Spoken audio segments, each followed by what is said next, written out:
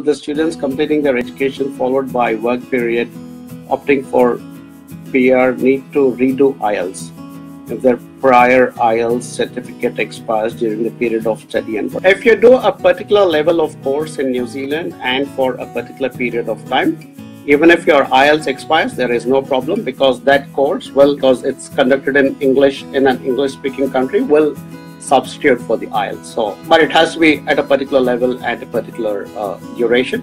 So if you connect with us, we will tell you what is that level and what's the duration.